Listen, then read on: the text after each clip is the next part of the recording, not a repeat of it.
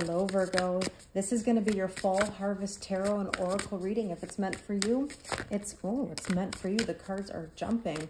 This video is intended for all Virgo's sun, moon, risings, and Venus signs. So please check out my other videos for your other astrological placements.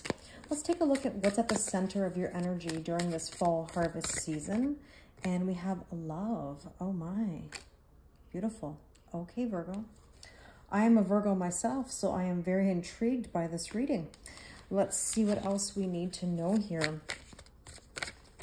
Okay, the Eight of Swords. Well, in typical Virgo fashion, you might be overthinking. So be very careful with the illusion of mental entrapment. Don't overthink a connection. Everything will unfold exactly the way that it's supposed to. The Empress, interesting. That is Libra and Taurus energy. The Empress is about birthing a whole new cycle. We've just entered Libra season. I mean, this is going to be a time of relationships. Nine of Swords, worry and anxiety. Oh my gosh, look how it surrounds the Empress, which is birthing that whole new cycle, and the love. All right, let's see what else we need to know. Six of Cups, past life connection. Could be nostalgia, inner childhood wounds, even a wish coming true. We'll see how that plays out in the reading. And the Fool. Oh boy, I love it. Trusting and taking a leap of faith. Okay, let's see what else you need to know. The Hierophant, this is Taurus energy. Okay, spiritual ascension, commitment, and we have, oh boy, we have the Lovers. So we're really getting some strong lovey vibes here.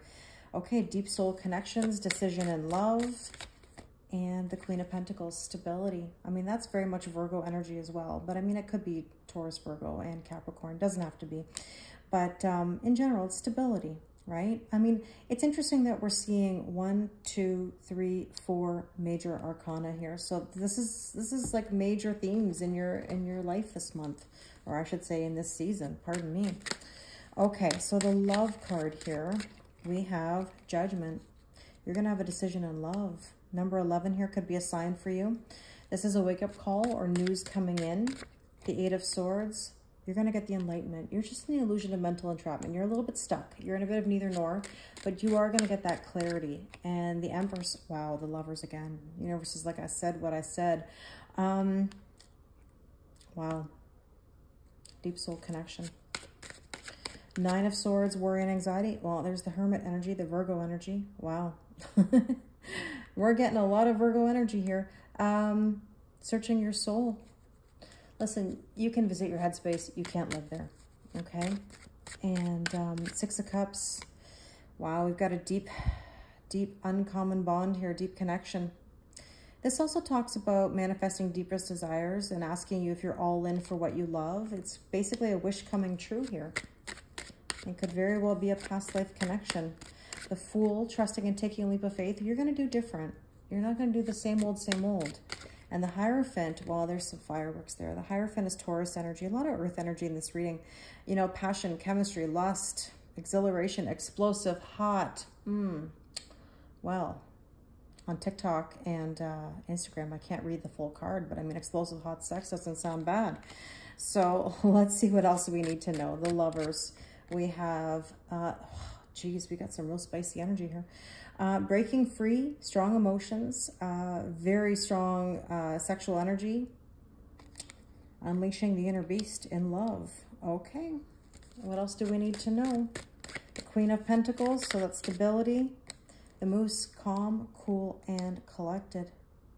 Everything's going to work out exactly the way that it's supposed to. Okay, so let's get some Power of Surrender cards here just to see what you need to surrender or surrender to. And we have surrender your addictions. Whether you're addicted to substances, food, people, sex, or overworking, take action to begin to heal the addiction and replace it with healthier alternatives. I don't know, it feels like you might have an addiction to another person and vice versa. And with that, we have surrender and healthy relationships. Well, okay.